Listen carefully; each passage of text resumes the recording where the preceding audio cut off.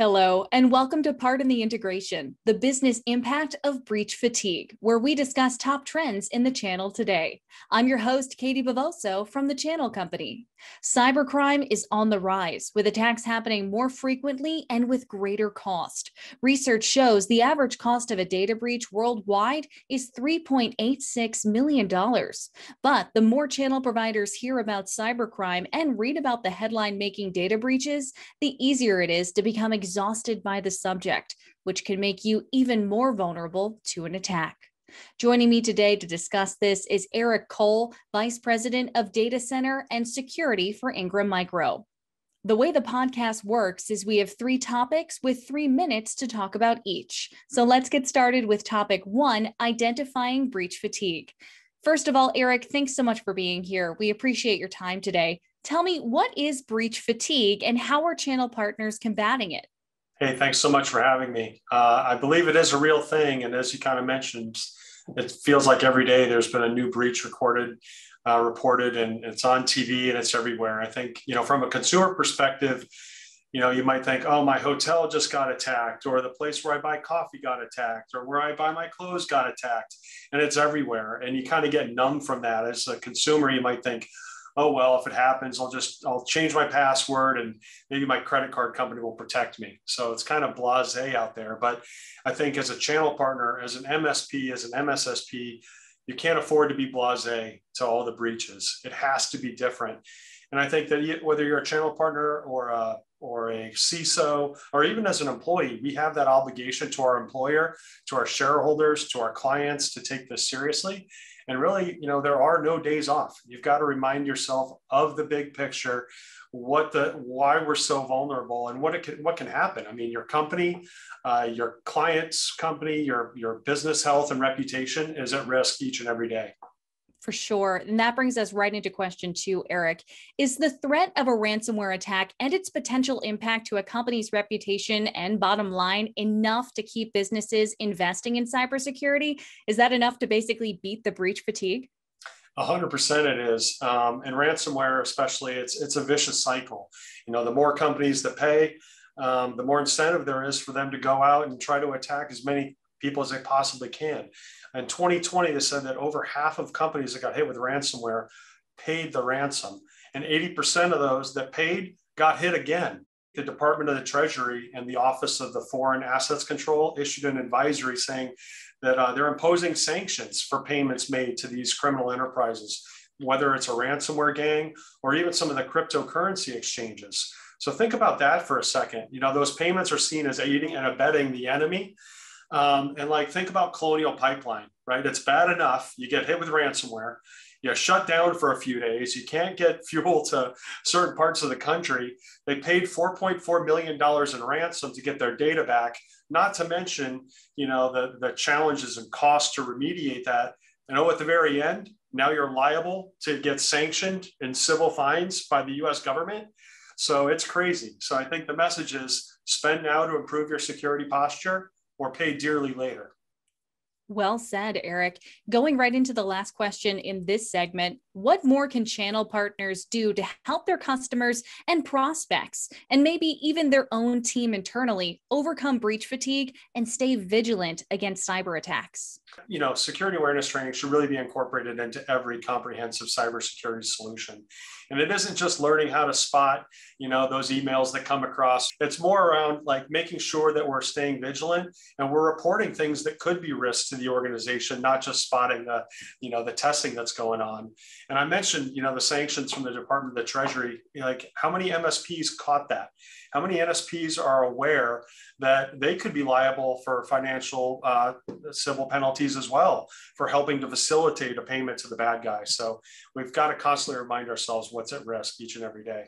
Let's go right into topic 2, the right security tools. So Eric, question 1, how has the pandemic changed the way businesses view and invest in cybersecurity? At the beginning of the pandemic, it was a race to get everybody to work from home.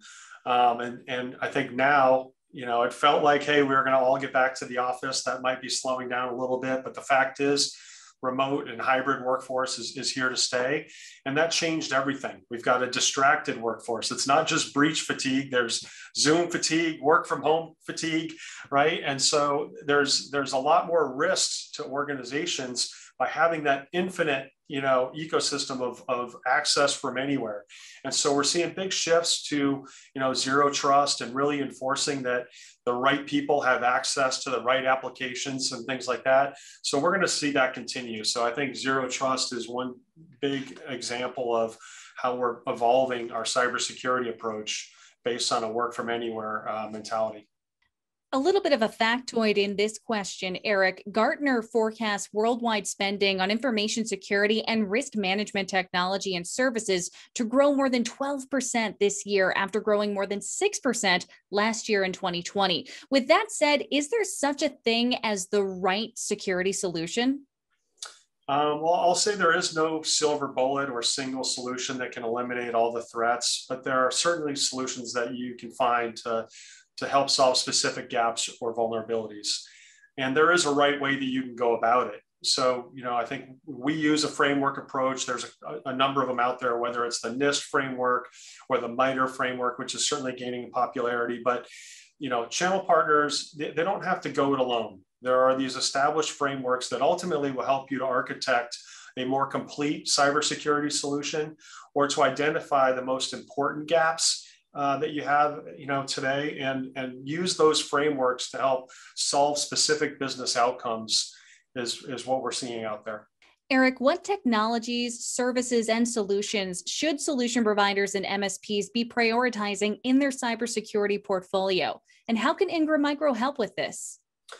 No, we're certainly seeing an increased focus and increased spend on detection and response capabilities. That's been a big shift that's happening, and data protection, again, all tied to ransomware. With the managed detection or SOC as a service, not all channel partners have the ability to go and invest in their own SOC, but that doesn't mean that they can't, work towards getting these bulletproof solutions out there for their clients. We have to assume the bad guys are in already, or they're going to get in. And so we've got to be able to detect, isolate, and remediate as quickly as possible. And similarly, now that we've got, the federal government stepping in and saying, hey, not only don't pay, but I might fine you if you do pay, that's just putting more pressure on us to make sure that we can recover the data that we need without having to pay that ransom. And then at Ingram, hey, we're in a great position. We've built an incredible cybersecurity practice with all of the leading solutions and services you could ask for. And so our goal is really to help our channel partners to identify those best solutions to solve a specific business outcome. That brings us into our final topic today. Topic 3, cybersecurity and Ingram Micro. Question 1 in this topic, Eric, where are you seeing the biggest gaps when it comes to channel partners' security capabilities? Well, I think, it's a crazy job market out there. So there's an increasing demand for education and training. And whether, there's folks hiring new talent that need to be trained. A lot of these big platform vendors are making acquisitions and acquiring new technologies. And certainly we play a role in the channel of helping our channel partners to adopt and embrace these new technologies. But even from a skill set perspective, we work with up to 10,000 partners buying cybersecurity from Ingram in the US, all with different capabilities. Some are just saying, hey, how do I get started and where do I get started? Others could be a gold or a diamond or a platinum partner in one vendor's program, and they're still asking us for help. Hey, can you help me with implementation services? Can you help me with design services? And so we're seeing that each and every day. Eric, last question in this interview today. Ingram Micro offers a series of frameworks for channel partners to adopt at a security center of excellence. How do these resources help channel partners get smarter and market, sell, and support IT security at scale? Our security teams rely on these leading frameworks such as NIST or the MITRE attack framework to help our partners ultimately to build more comprehensive cybersecurity solutions. And they're really focused on education and enablement around those frameworks, as well as around new and trending technologies, SASE, zero trust, identity and access management, to name a few, and really taking a vendor agnostic viewpoint to help our partners to understand what's new and what's going on in those specific segments. Eric, thank you so much for your time, knowledge, and expertise today, and thank you at home for joining us. Before we go, I'd like to list my 3 takeaways from today's discussion. 1. Ransomware attacks could now cost even more. If a business pays the ransom, it could then be fined by the federal government. 2. Cybersecurity awareness training should be a constant priority, especially within a remote and often distracted workforce.